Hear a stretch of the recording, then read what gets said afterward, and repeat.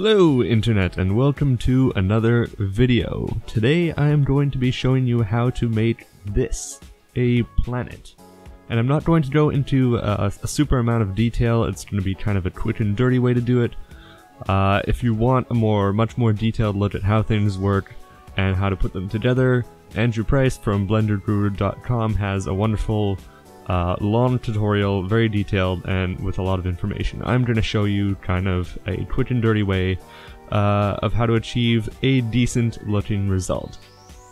So, without further delay, go into Blender, open up a new project, set it to cycles, delete the default cube, add a UV sphere. I like to use 64 segments and 32 rings. You don't really need to, but I just find the extra detail helps. I'm going to name it planet, and add a subdivision surface modifier, set it to smooth.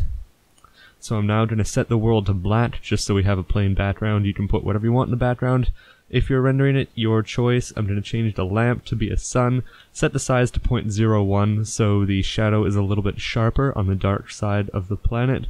I'm going to use nodes and set the strength to 2 so it's just a little bit more harsh. I'm going to position the camera around a little bit just so I get a nice contrast there, and change some of the camera settings. Do whatever you want with that. Alright, now it's time to make the material for the planet. So I'm going to add a texture coordinate node and an image texture node. I'm going to open up my image. I am using this one, link in the description for where I got it. I'm going to plug in the generated to the vector and set it from flat to sphere so that it projects properly, and now we have this, which looks like a planet. Pretty cool, but there's some more stuff that we can do to make it look a little bit better. So I'm going to add a color ramp node, plug in the image texture, and temporarily plug it into the diffuse shader just so that we can see what's actually going on. Then I'm going to mess around a little bit with the handles on the color ramp node, moving the black and the white handle around so that I did a decent amount of contrast. This is going to be for the displacement, so whatever's black is going to look as if it's pushed in, and whatever's white is going to look as if it's popped out. So I'm going to just try and get something that will be aesthetically pleasing. There's really no basis in reality for this. It's all up to what you think will look good. So then I'm just going to plug that into the actual displacement, and then we can see the effect it has on the plain white diffuse color.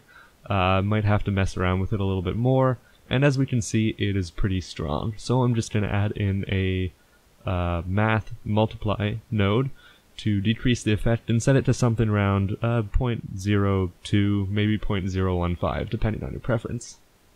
Plug your texture color back into the diffuse shader, and this is what we've got. Looking pretty nice, but it still looks a little bit plain. So, I'm going to duplicate the planet, call it atmosphere, then go into edit mode and scale it by 1.001, just a tiny bit, because this is just going to be our atmosphere object. I'm going to delete the planet material off of it and create a new one, where I'm going to add a transparent shader and a mixed shader. Plug the transparent into the top part and then keep the diffuse in the bottom part of the mixed shader, and I'm going to add an input layer weight node where I'm going to take the facing value and plug that into the factor of the mixed shader. I'm going to use a blend value of 0.1 on the layer weight node. You can mess around with this to your liking. The lower the value, the more subtle the atmospheric effect will be. And now you can see we have a bit of an atmosphere going on the edge of the planet there. Now the color of this is determined by the diffuse node, so you can change it to be whatever color you want your atmosphere to be. You can have it be light or dark or super saturated. I find it looks better if you keep it somewhere around white. I'm going to tint it on the orange side since we have kind of a dust dirt looking planet here, but you can easily do whatever. Now we're going to get things set up to render. I'm going to move the atmosphere to layer 3 and move the planet to layer 2, leaving the light and the camera on layer 1. Just going to make sure I have all these layers selected, and I'm going to go over to the render layer panel on the right hand side, add a new one and call it atmosphere, whatever you want, and make sure that it only includes layers 1 and 3. I'm also going to make sure that the original render layer only contains layers 1 and 2. I'm then going to go and select the planet object here, go over to the object panel, and change the pass index to a value of 1. Then I'll have to go over to the render layer panel and make sure that on passes, object index is checked. I can then make sure that we have all 3 layers selected and give it a render. So now we can go over to the compositor, hit use nodes and backdrop. I'm going to copy the render layer and set it to be that second one that we made for the atmosphere. So now you can see that the first one is only our planet, and the second one is just the atmosphere, which gets more diffuse towards the edges. I want to add the atmosphere to the planet though, so I'm going to add a color mix node and add the planet on top, the atmosphere on the bottom, and set the mix type to add. So we can now see that the atmosphere is added to the planet. We're not done quite yet though, because we want a little bit of extra something, so I'm going to add a filter glare node, set it to be fog glow, set the mix to be 1, the threshold to be 0, and the size to be 9. Then I'm going to change it to be low, duplicate the node, change it to be medium, and duplicate the node once again, and change it to be high. So then we plug in our new image into all of these glares, and you can see that we have a low quality glare, we have a medium quality glare, and we have a high quality glare. Although the low and medium quality ones are not very smooth, so we're going to want to fix that. In order to do that, we can add a blur node, set it to fast Gaussian, relative Y, set it to be 4% and 4% for the low quality glare, and duplicate that for the medium one as well, and set it to be 2% and 2%.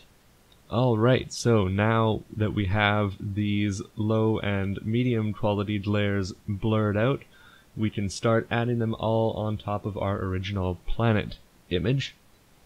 So we're just going to use another color mix add node for that, add in the original one on top, and then add the low quality glare, duplicate it again, do the same for the medium, and duplicate it once more, and do the same for the high. And the result that we get from this is interesting. Might be what you're looking for. It's super blown out. It kind of looks like you took a picture right through a telescope, which is cool. I like the effect, but if it's not quite what you're going for, then we can do some things to change that.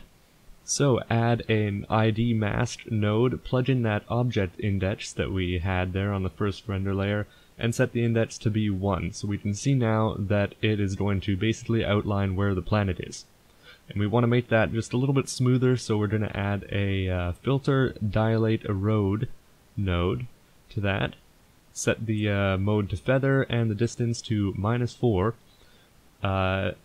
Though as it stands right now, we have the planet outline, so we want to invert that. So just add a color invert node, and there we go. We have everything except the planet selected, and we can use this as the factor value for adding the glare to the high and the medium glares that we have here. And as we check this out, we can see that it does indeed only add the glare to where the planet is not. So we get a nicer effect. The planet is not quite as blown out, but we still get that large glare around the outside. Although it looks a little bit muddy in the middle now, so we might want to adjust the factor value of the low one. I found 0.5 to be a nice value, but you can really mess around with these as much as you'd like to get whatever look that you're going for. Alright, one last thing. We'll duplicate this blur node, set the blur values to be 0.75% and 0.75%. And then we'll plug in the atmosphere, only the atmosphere, that set in render layer that we had, so that we will blur the atmosphere, and then we will just add that right onto the resulting image that we have so far. So just duplicate one of those add nodes there, plug in the blurred atmosphere on the bottom, and now we have a pretty decent looking planet. Now all that's left is the fun stuff, so you can mess around maybe with some color balance. Make the lows a little bit blue, and the highs a little bit more orange. Maybe you want to add some lens dispersion, add some distortion, bump up the dispersion a little bit to give you that real lens look. I don't know, it's all stylistic stuff at this point. You can mess around with it however you want. And there you have it. This is our final product. The quick and dirty way of making a planet in Blender. It's not the most realistic thing ever, but stylistically I find it quite pleasing. Anyways, thanks for watching. I hope you enjoyed the video, found it useful, and I will see you in the next video.